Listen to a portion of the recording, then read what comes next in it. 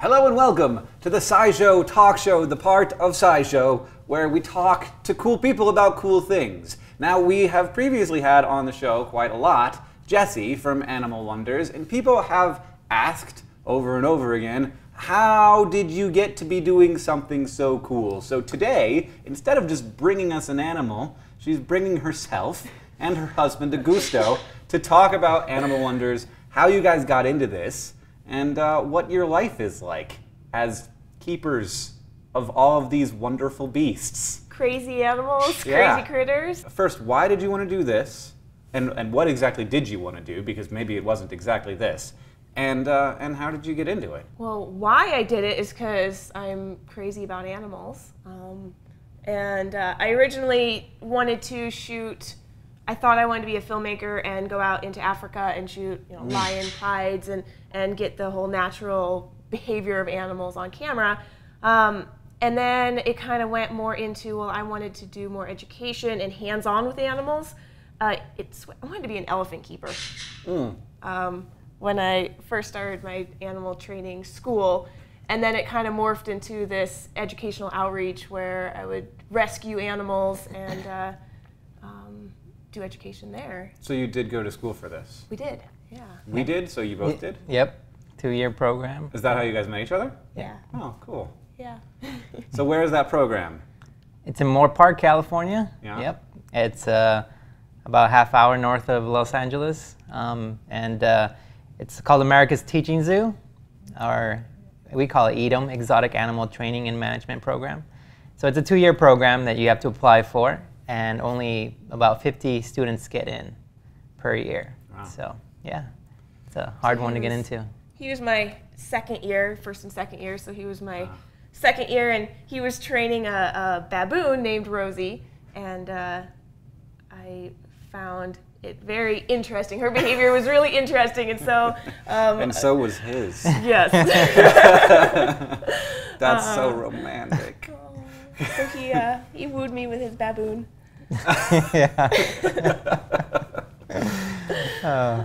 So yeah, and so what did you want to do when you wanted to... Got into it. Yeah. Well, I always liked animals, but I guess I was always interested in like cryptozoology and discovering new specimens, species out there. So that was always interesting, and so I decided, to pursue that kind of animal field, and particularly primates. I enjoy learning about primates. We don't have one now, Animal Wonders, but never know about the future. Yeah. But yeah, so I worked with a baboon at the zoo, teaching zoo. Also worked with squirrel monkeys at the outreach that I worked at after I graduated at the zoo. There was these 2 squirrel monkeys, and we did a lot of inner city school presentations, which for me was very rewarding. Going into these inner cities, and kids don't even have the chance to go to the zoo sometimes and see some of these animals, and so I had the chance to let them see it up close. And one time there was a little boy afterwards, after the show, he came up to me. He said he wanted to be like me when he grew up. So it was that was very special for me. So that was the most rewarding part of it all. So, Great. Yeah. How did you end up in Missoula or outside of Missoula with your own business? Well, we were going to the program, and at the program you get 3 degrees. You get, I guess that's not answering your question. No, that's fine. You get 3 degrees. You get animal behavior degree, you get wildlife education degree, and you get exotic animal management degree. 2 years, 3 degrees. Yeah, 22 months. That months. was an extraordinary value. Yeah. I took me 4 to get 1. Yeah. I took 2 years of film school and got nothing, and I took 2 years of animal school and got whole life change. Yeah. But it's animal boot camp there. It's not like normal college. You're on call 24/7. It's intense. You're working all the time, and you're learning just so much stuff in this in a short amount of time. And I bet you smell great. Oh, awesome. All the time. You start not knowing when you're at the zoo and when you're at home. It smells the same. So why did we end up in Missoula? Well, we had a couple choices. Augusto and I decided that we wanted to pursue this together, and we had a couple choices of where we could move, and it was either his home country of Peru, which I don't speak Spanish very well. Yet. I could learn. I know. I've been trying for like 8 years. Or we could stay in Southern California, where there's a lot of, I guess, competition, but there's just a lot of the organizations like that down there. Or we could come to my hometown of Montana, Missoula, Montana, where there is just, it's unheard of. Right. No one had done this before, and we could get into rural schools and do expand Montana's knowledge of the next generation's knowledge. That's awesome. And so we made the choice to come here. Yeah. Cool. So what do you guys do at your facility at Animal Wonders? We do a lot of things. Yeah. Clean up after all the animals. Cleaning up. That's the majority of what you do. Yeah. Cleaning up. And feeding and. Well, the animals that we get in, we rescue over 90% of our animals. And we like to use the word displaced because these animals came from different places. They were people's pets that just got in over their head. They were abused, neglected. Some were illegally owned. Some were donated from different zoos. They didn't have space, or they just had surplus animals. So the animals we get in, they're just so varied. We have over 50 species of animals.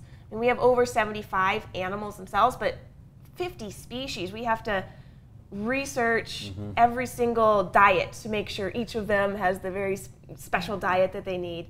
Augusto does a lot of research in that. And then we have to assess their behavior. When they come in, a lot of them are traumatized for whatever reason.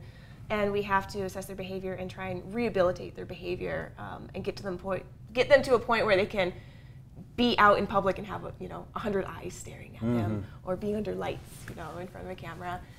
So they're not. A lot of these guys were people's pets, but we don't call them pets. Yeah, I mean, how does that like, you must get really attached to the animals and start to have a relationship that feels kind of like that relationship, but they're wild, Yeah. And that's what I explain to everybody when we do our presentations is you have to have this respect for these animals, because once you kind of lose it and you think of them as your little dog, and that's when bad things can happen. So, and you have to always remember that they're wild animals. So what's the most dangerous animal you have? I imagine you haven't brought it onto our show. Let's see. I would say our most dangerous is probably our 7-foot boa constrictor, red-tailed boa. That's just because that can hit with a pretty significant force. Yeah, she would bruise you if she tried to strike at you.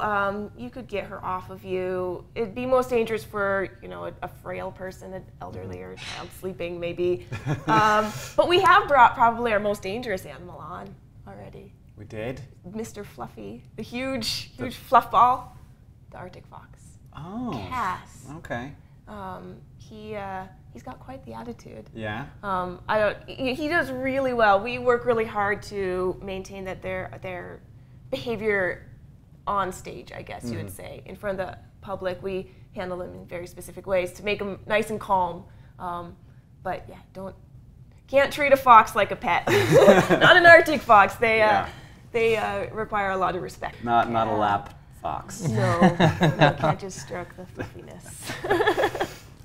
But we don't have a lot of really dangerous animals like bears and lions, and primates can be another dangerous one. But we want to make sure that the animal is taken care of, and we're not going to bring it out if it's going to be dangerous to the public. Right. I appreciate that. So you said you've got animals that are illegal to, like, you got them because they were illegally owned. Yeah. How are you legally able to own them? We have 3 different permits. We have a federal permit, USDA Class C exhibitor's license, and we have a state permit with Fish, Wildlife, and Parks. And then we also have a U.S. Wildlife Service, Fish and Wildlife Service, that allows us to keep our hawk as well. Okay. So you have to apply for these. These guys come and regulate the facility, make sure we're taking care of the animals properly, make sure we have proper cages, make sure we have protect the environment, the natural environment around us. So we have to make sure that we're following all those laws, and you also have to have a certain hundreds of numbers of hours of experience with the animals before you can get them. Interesting. So there's different regulations for different animals. There is, yeah. Some you can touch, some you can't. Yes, I learned that. Don't touch. I think we cut those parts out. But I want to. Yeah. Well, obviously, since we have you here, we should also get some hands-on with an animal. An animal? What do you have for us today? We have a really, really neat lizard. Okay. Can we go get him? Who do we have with us today? This is Argos the Uromastyx, more specifically the Molly Uromastyx. That is a strange name. Where did that name come from? Uromastyx? Yeah. It's part of its scientific name, and it's one of those that scientific names carry it over to the common name. Okay. It's a funny name. And you can see it's Molly Uromastyx by the pattern on its back. They'll have different patterns in the different species. Would you like to hold him? Sure. Is it safe? He's pretty good. What should I do here? There you go. Just get your fingers behind his armpits there. Okay. The There you go. Hi, you're freezing. He's cold, so he's going to be ectothermic. Yeah. So the same temperature as the air around you. Where are you going? So Right. whatever temperature it is right now, what's it, like 70 degrees or Yeah. whatever? He's 70 degrees, so it feels so much that the air doesn't feel cool, but he feels cool. He's doing the chicken thing. Is he moving his head to say the chicken thing? Keeping his eyes. Yeah. Keeping it all Maybe steady. I shouldn't let you handle animals for now. I'm sorry. No, you're fine. He's doing good. He'll let you know if he's upset. He'll open his mouth and he'll gape. Like, I'm if ready he's to just bite like, you. I'm Yeah. big and scary, and Mhm. yes, I will get Okay. you. But these guys are really neat. The biggest defense they have is that awesome tail they have back there.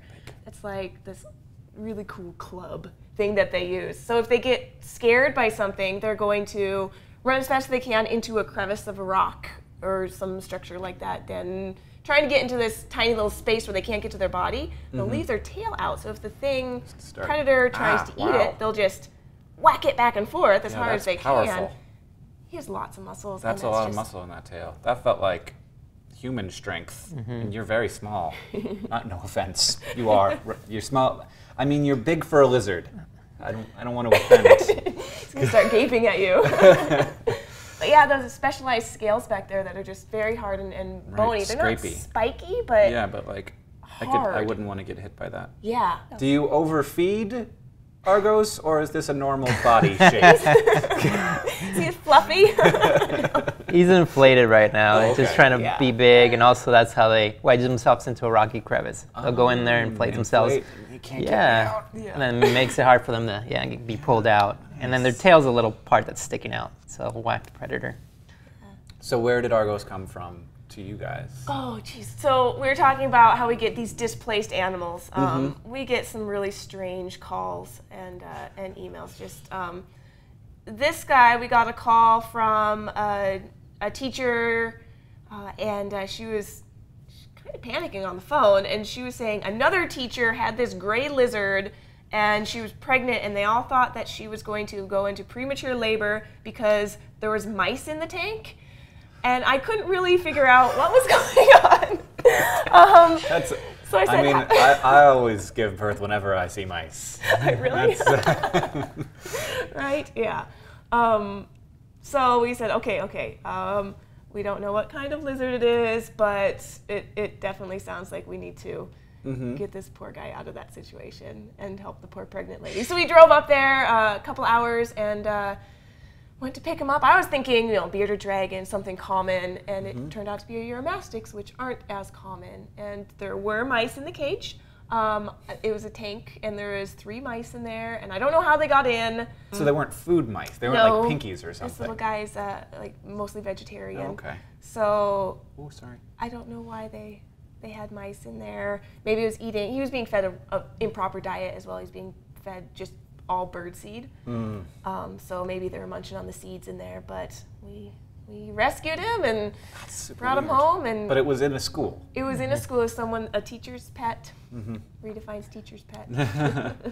So we brought him back, and these guys, they're not starter pets. They're not starter lizards for people. They're not for beginners. They require a specialized diet. They need fresh greens and vegetables, a little bit of fruit, and then they do eat seeds in the wild as well. But the most important thing that these guys need is the proper heat. They need to get up to 120 degrees, which is really hot. So they need this really hot spot light. They need that so they can digest their food. If they're not getting 120 degrees, they can't digest and they'll get very sick. And That was one of the cool things I learned in undergrad, is that there are lots of different enzymes that work at lots of different temperature ranges, and if you're not in that temperature range, it just doesn't work. Yep, you're out of luck. Yeah.